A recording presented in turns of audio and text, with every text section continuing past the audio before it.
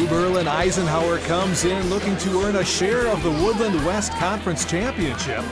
New Berlin West came in 19-2 overall and would clinch the league title outright with a victory.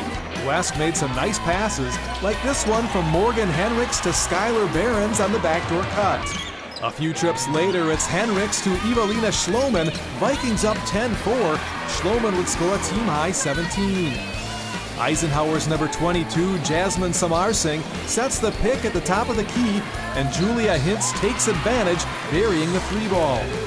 More good ball movement for West. Lily Adkisson hits Alyssa Nelson. She'll put it up off the glass and in. Final minute first half, it's Nelson to Lauren Coons. The long two finds nothing but net. West trails by 2. Eisenhower runs the clock down. Then Olivia Kennedy uses the ball fake. One dribble. She finds only Twine. Lions up 4 at the half. During intermission, New Berlin West's 2016 state championship softball team was honored. The championship banner was unveiled to hang proudly in the field house.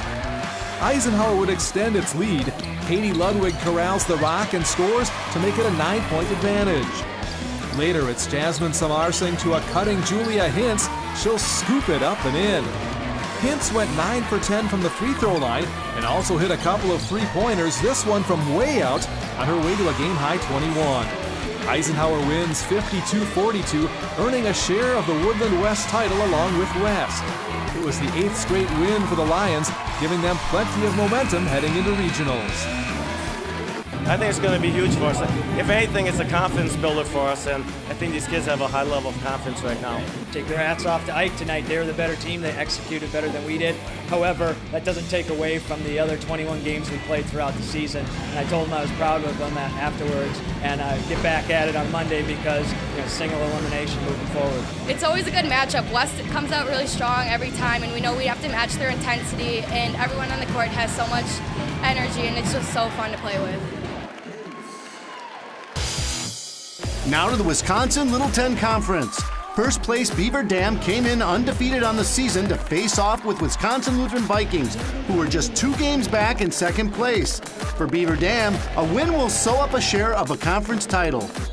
Vikings off to a quick start. Quincy Minor finds O.J. James beyond the arc and hits the long ball. Vikings up 7 early. Beaver Dam's Luke Livingston would hit 2 3-pointers to force the timeout. Wisco up 12-11. Mike Radu off the bench for Bernard Williams adds a spark to the Vikings offense with this nifty drive. Livingston down low splits the defense and steps toward the basket, hitting 2 of his game-high 23 points.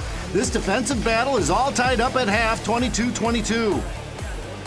Out of the break just as the game started, Minor would challenge the Beaver defense down low, making the running jump shot.